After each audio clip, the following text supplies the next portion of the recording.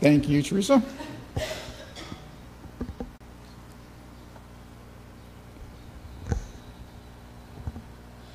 I'd like to welcome everybody that's here in our midst this morning and those that are also watching online. Those of us that are sitting here that have heard this story perhaps before or perhaps for the first time, you may have already figured out that there is no pretty little bow that wraps up this week's lesson.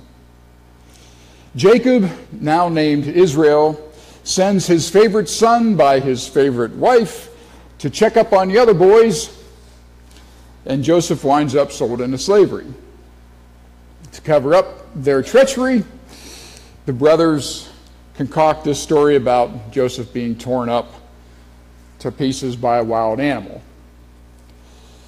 In the days before DNA testing, they convincingly use goat blood smeared on Joseph's coat to prove his death to their father. What made the brothers so jealous that they originally plotted to kill Joseph? He's kind of like the Justin Bieber of his day, you know, just irritating. And I think Donny Osmond in the Joseph and the Amazing Technicolor Dreamcoat. Joseph the Dreamer gets the favorite son treatment from Dad.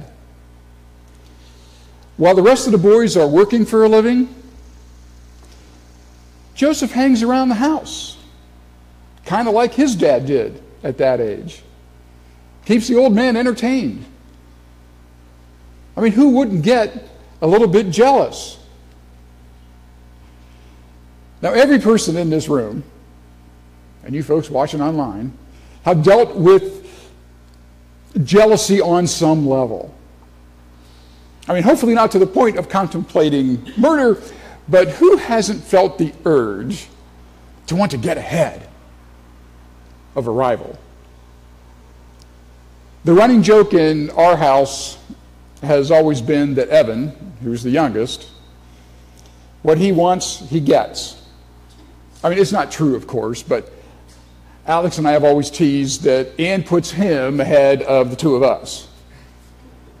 Now, fess up, you've got a similar situation in your own house. I know it exists. The father, Israel, has sent 17-year-old Joseph to check up on his big brothers, and they don't like him for his favorite son status. You know, this is their chance to shut Joseph up once and for all, and in their twisted logic, to get from their father the attention that they thought was due them. That's the problem with groupthink. None of us is as stupid as all of us.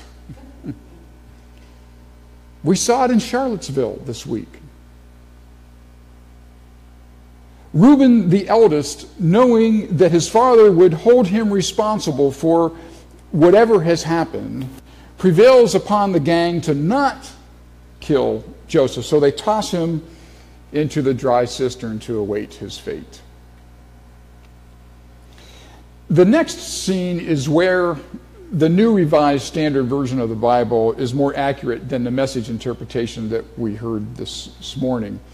The more accurate translations from the Hebrew say, when some Midianite traders passed by, they drew Joseph up, lifting him up out of the pit, and sold him to the Ishmaelites for 20 pieces of silver. The Midianites were basically local scavengers.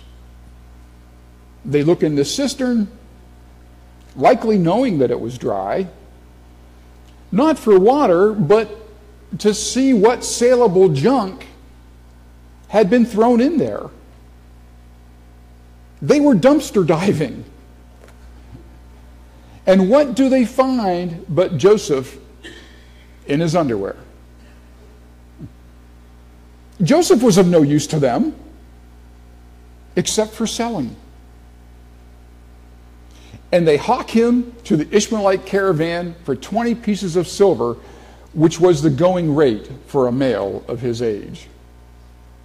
A piece of silver is commonly referred to in the Bible is a shekel, about a half ounce by weight. The price of silver this past week, $16.34. Joseph was thrown away for less than the cost of a family cell phone plan.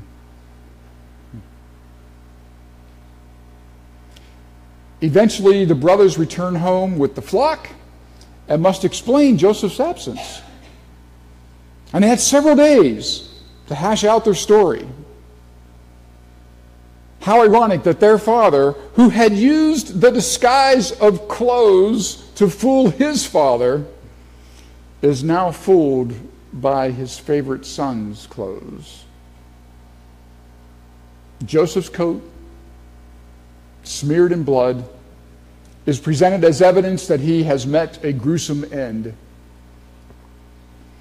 Of course, Israel is inconsolable.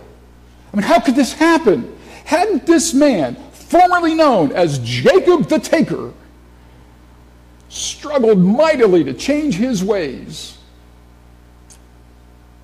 Where is God's promise?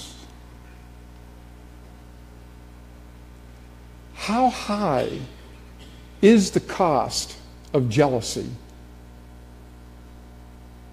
What is the price of throwing someone away?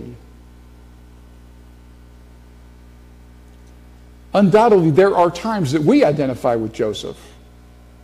We feel betrayed and battered and bruised by the people that we thought were looking out for us, whether it is our family and friends or total strangers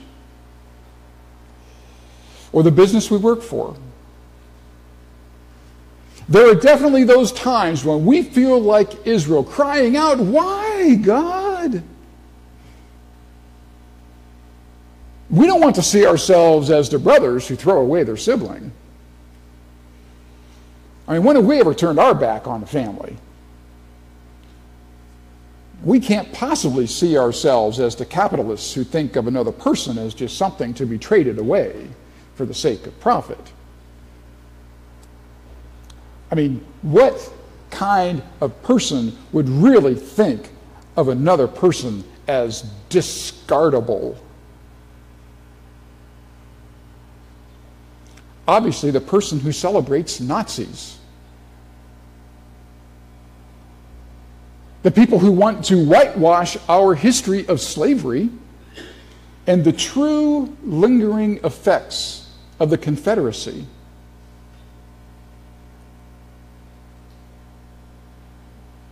The person who throws their child or sibling or friend away simply because they've come out as gay or transgendered or somehow other. In the coming weeks, you will hear testimony from members of our church who represented us at the Youngstown Pride Day Festival. And they heard firsthand the painful stories from people who have been thrown away by their families and, yes, their churches.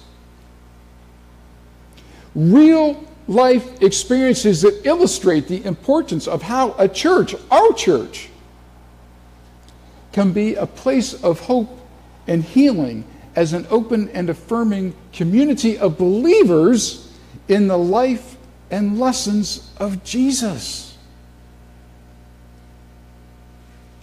Our personal jealousies get in the way of living lives that are a blessing to others.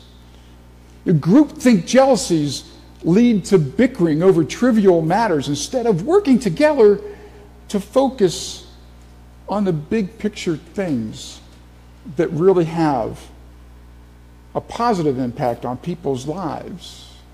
And we see how worldwide this is by listening to that prayer translated from the Korean language that we shared this morning.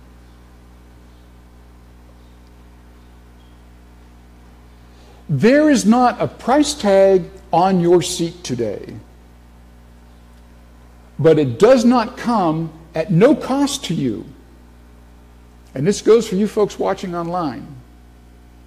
The price of admission this morning is us asking God for forgiveness for ignoring our brothers and sisters dumped in that pit.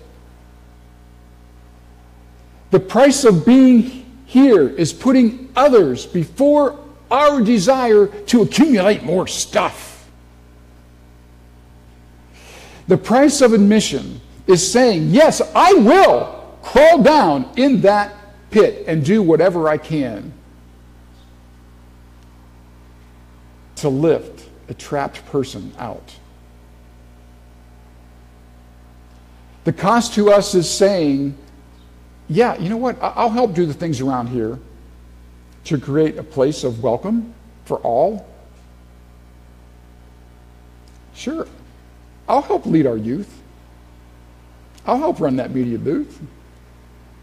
I'll be here early enough on Sunday morning to help provide hospitality to the visitors that come. Yeah, I'll help stock that food pantry. I'll support the scouting programs. I'll help pay for and maintain this building so that people struggling with alcohol and drug addictions have a safe place to meet. And I'm going to go one step further. I'm going to invite my family and friends to share in that opportunity that is found here to make a positive difference in our community. Joseph's brothers got nothing for their actions except regret.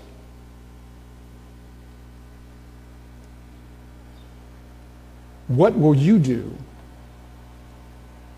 to live your life without regret?